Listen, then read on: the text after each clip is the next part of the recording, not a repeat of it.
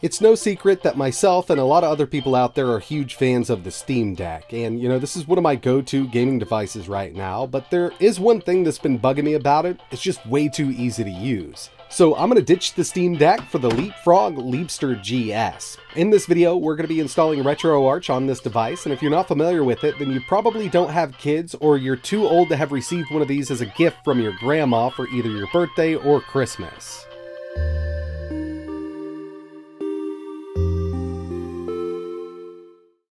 Hey, what's going on everybody? It's ETAPRIME back here again. Today we're going to be getting some retro games up and running on the Leapster GS from Leapfrog. Now this was a device that was released at the end of 2012, beginning of 2013. My mother-in-law purchased this for my oldest daughter and she did enjoy it. I mean, she used it for about 6 months and then we kind of forgot about it. It was sitting up in a toy box, but recently it was brought to my attention that there is firmware out there that allows us to install Retroarch on this device. Specs are very minimal. Again, this was released in 2013. Does have a built-in touchscreen, and basically this was a handheld learning machine for young children. It's got an ARM9 CPU clocked at around 400 megahertz, and I think we have 512 megabytes of RAM here. It's a cartridge-based system, but I think from their website you could install a few games over USB, and yeah, I mean, not a super powerful unit whatsoever.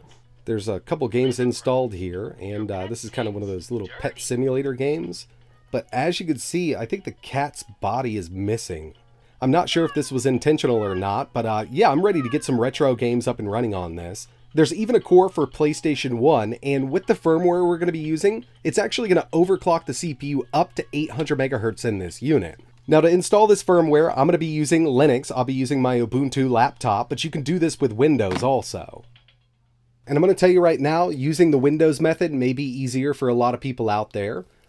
I'll leave some links in the description, but one of the best resources to get this installed on your Leapster is this YouTube channel right here. Retro Leap for Leapfrog Leapsters. He's come up with a bunch of different scripts that allow you to do this in Windows 10 at least. I haven't tried it in Windows 11 or 10. I just did it with Linux. But if you don't have access to a Linux machine and you just want to try it with Windows, definitely follow his tutorials. Once you get the hang of it, it's actually pretty easy to install Retro Leap on these Leapster devices, but the hardest part for me was finding a micro USB cable. These have basically gone extinct in my house. We've got USB-C and some micro USB still left over, but mini USB was really hard to track down. If you're using Linux, the first thing you want to do is head over to the Retro Leap GitHub page. Link for this is in the description. All the commands you need to run in Linux to get this up and running are listed right here on the front page. From terminal, first thing I wanted to do was clone the SSH Flash application that they have. This is going to put it right in our home directory. So now we've got a new folder called SSH Flash. Next thing we want to do is download the Retro Leap files. So there's two ways of going about this. You can get the stock Retro Leap files if you want to directly from the GitHub. Or if you want the overclocked version, which actually does perform better and has more cores installed, you're going to go with the overclocked version. Retro Leap OC, this is going to bring the CPU speed up to a blazing 800 megahertz instead of around like 400, maybe 450, not exactly sure. So we're going to download this source.zip. We'll need to extract it and place those files we just extracted in our SSH Flash folder that we downloaded through terminal. So I'm going to go ahead and extract this. And this is the one that does come preloaded with a better Game Boy Advance emulator and PlayStation 1. So we'll just place it right there. I'm almost ready to flash, but I do need to enable USB mode on the Leapster GS. So this is kind of a USB host mode. And in order to do this, we're going to plug it in and we're going to hold the hint button, L, R, and press the power one time. This is going to put us into kind of host mode. So now we're connected to the Linux PC, and we can actually flash this using SSH Flash and Retro Leap. So we're just going to run the SSH Flash.sh. It's going to give us a couple choices here. I want to choose number 3 because I'm using the Leapster GS. Couple options, but with that overclock firmware, this only works with the Leapster GS. So I'm just going to go with number 3. Press enter. And since I didn't run this as root, it's actually going to ask me for my Linux PC's password. I'll go ahead and put that in. And then it's going to start the flashing process, which can take about 3 minutes. Once the flash is finished, it'll automatically reboot the system. And we're now running Retroarch on the Leapster GS. And in order to get your ROMs transferred over, you're going to use something like WinSCP. You can just transfer it directly over the data cable, but it's going to be connected to the PC as kind of a network device. Now from here, we've got some cores that we can choose from. And given the speed of the CPU, even though we're overclocked, PlayStation 1 is still going to be slow, but we've got NES, SNES, Game Boy, Game Boy Advance, there's Atari 800, and a bunch of other cores if you use the overclock firmware. I haven't tested a ton of emulators on this just yet, but I did want to show a few of my favorites running. And I've already got a few games installed, so let's go ahead and start up a Game Boy Advance game. It's going to load right into it.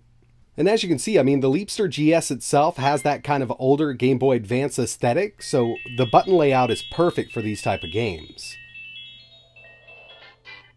Alright, here it is. I did enable the FPS overlays, so we can see that the game is running at 60 FPS, but it seems that the screen itself might only be running at 30 Hz, and this would, make sense with a lower-end device like this.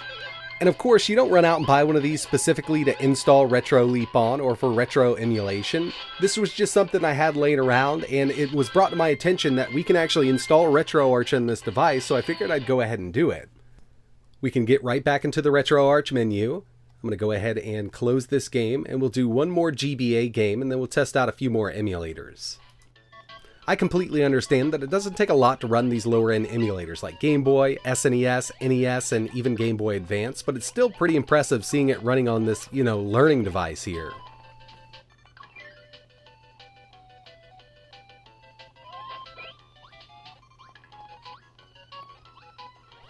Next up, we've got some NES. One of my favorite games, Adventure Island, and performance here really isn't that bad. I mean, we've got the same layout as a Game Boy Advance. Obviously, this D-pad isn't going to be as good, but I might be able to make it through this first stage.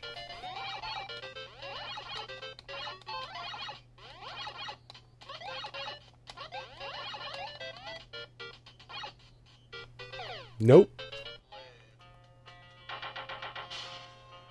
Altered Beast, Sega Genesis, and there are volume buttons on the bottom of this unit. That's going to be your start and select.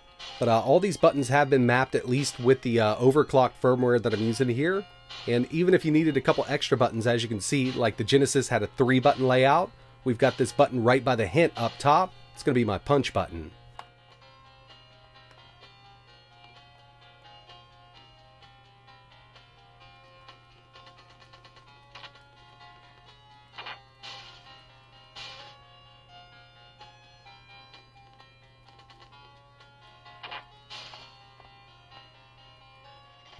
And finally, PlayStation 1, which as you can see isn't running at full speed even with a really easy to emulate game.